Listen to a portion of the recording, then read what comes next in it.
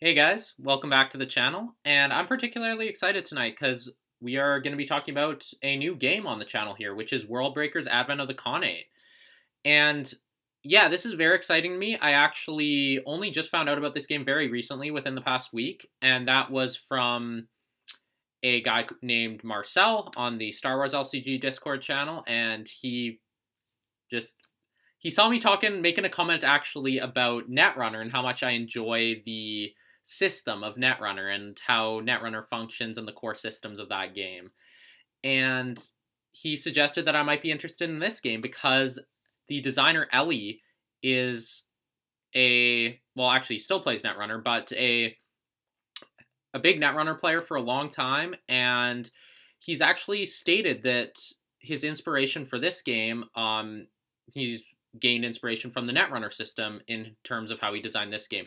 I've heard a lot of people comparing this game to sort of a cross between the push and pull and the economic choices of Netrunner combined with a Magic the Gathering style playing characters down, attacking, defending, and obviously a lot of other games have that as well, but that's just the comparison I've seen people making. And yeah, I'm very excited about this game. So Marcel mentioned it. I started looking into it, and as soon as I started looking into it, I actually became really struck by how polished this game looks in terms of the game, all the way from the game system to the card templates and layouts and the art. And it all seems very polished. The designer Ellie seems very friendly and approachable, and this is just something I'm really excited to show off today.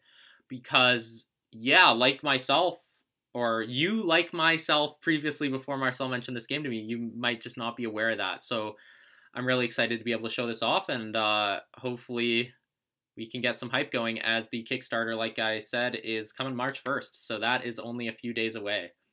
So, yeah, that was another reason why I wanted to make this video right now, is that I want the video to have enough time to breathe on the channel so that people have time to come across it before the Kickstarter even begins, and then even going into the Kickstarter, because, you know, I don't want someone to miss out on the Kickstarter for this game just because maybe they haven't checked the channel in a while. And yeah, I just wanted to get this up as soon as possible.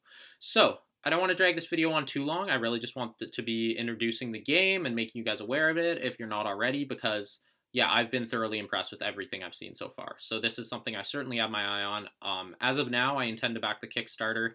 I've actually been getting quite excited about the game, and I'm really looking forward to seeing how the Kickstarter looks, what they're offering, what any kind of stretch goals or add-ons might look like. And yeah, it's just a really exciting time in terms of this game. So, without further ado, what is Worldbreakers Advent of the Khanate about?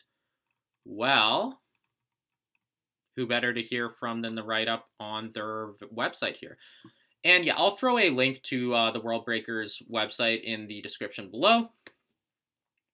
And yeah, you can go access that and browse through it on your own time if you'd like to. So, it is late 13th century, and history is altered by the rise of Worldbreakers, individuals who harness the mysterious substance mythium to magnify their natural talents. The Mongol princess Kutulan, a Worldbreaker and a descendant of the great Genghis Khan, is reuniting the distant tribes of the Mongol Empire. But other factions are rising to oppose her, each with their own agenda. Clash with your opponent in Worldbreakers, a fast-paced, customizable two-player card game. Draft your deck from a selection of over 100 cards representing 4 unique guilds. Recruit followers to control the board, and develop location cards to gain power. The first player to reach 10 power wins, forever reshaping history.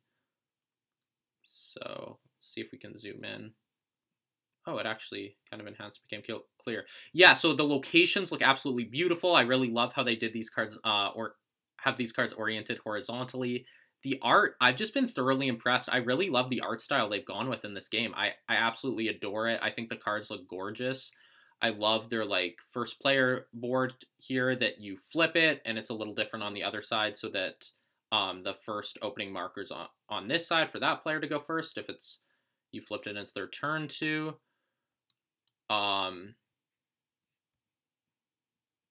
Yeah, it just looks really good. I don't know if these are the card backs are going to be, if they're just prototype ones or these are the final. But yeah, I know I've said it already a couple times now, but I'm just thoroughly impressed with how polished and clean this game looks. and it seems to be a very polished and clean system as well. So let's see. Here are the little specs here. So the game is for 1 to 2 players. You know, if you're a solo player, that's very exciting. I know I've joined their Discord. And I've seen Ellie, the designer, talking a little bit about the solo campaign that there is. I've heard good things about that. And yeah, just a way to play solo is always great, because, you know, if it's in addition to the game itself, you either don't use it and play the game itself, and that's fine. It's there for you if you want it. But it also provides people, you know, if you can't find players, to still enjoy the game, enjoy your cards, get into the game, use your collection. And then through playing that way, you know, maybe you gain enough confidence with the game and the system to get out to your local store and find players, or maybe hop into an online game. So just another way to experience the game, which is awesome. As long as, you know, the solo play isn't... And this is where I think designers do have to be careful. I know Team Covenant has talked about this on one of their podcasts, but you do have to be a bit careful in the sense that you don't want to stretch yourself too thin in terms of, oh, too much design time's going into the solo mode. Now the head-to-head 2-player game isn't as polished as it could be. I don't think that's the case here, but that's just the one hesitation I would have in regards to competitive head-to-head 2-player card games having a solo mode. I don't think that's the case here, but again, that is something I need to say because that is my opinion on that. Then ages 14 plus, 30 minutes, and I'm not exactly sure what those dimensions are for, if that's for the cards. I don't know. Moving along. So yeah, here we have one of the location cards, again, oriented horizontally. That looks excellent. The camel statues look really gorgeous. So develop locations for resources and power. I really like the whole location element of this game, that, you know, you're building locations, which is increasing your power and your renown within the region, and you're really, you know, sort of building up, I don't know if infrastructure is the right word, but just in terms of your power, in terms of what your group is accomplishing. So recruit followers to attack your opponent and defend your board. And this is where the sort of netrunner system comes into play here, where you have essentially 4 clicks or 4 actions you can take on your turn, but you do go back and forth. And I love the modern game design of shifting towards this back and forth play, not the whole, I took my turn, now I'm going to sit back while you take your turn, and I hope you don't wreck me right now. It's that interplay between I take an action, you take an action, I think adds a lot. It makes the games a lot more engaging, generally speaking, in the sense that you're always on your toes, you're always trying to respond to what your opponent just did, and yeah, I think that's excellent. 7 Sea City of 5 Sails has that as well, and that's something I really love about that game, having done a lot of testing on that. That's an excellent feature of that game, so I'm excited to see them using it here as well. So play events for powerful one-time effects. So we have event cards in the game, and then there's Tabletopia, so you can actually hop onto Tabletopia and experience this game right now. If you're really interested in it, you can join the Discord. If you already have Tabletop Simulator downloaded, you can get this Worldbreakers from the workshop there for free if you already have the Tabletop Simulator mod downloaded, which does cost money, but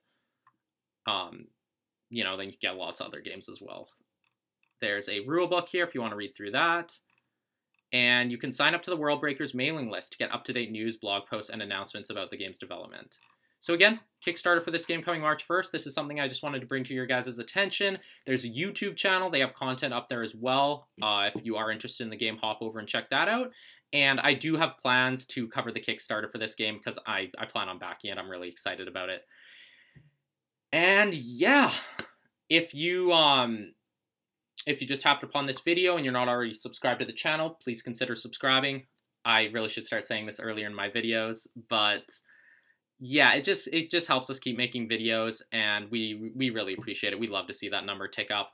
Feel free to leave a comment below and like the video as well if you want to. That again helps out the YouTube algorithm in terms of having our videos recommended to people and just helping people come across our channel. So yeah, doing that is a big help to us as well if you want to. And otherwise, until next time, take care and go check out Worldbreakers.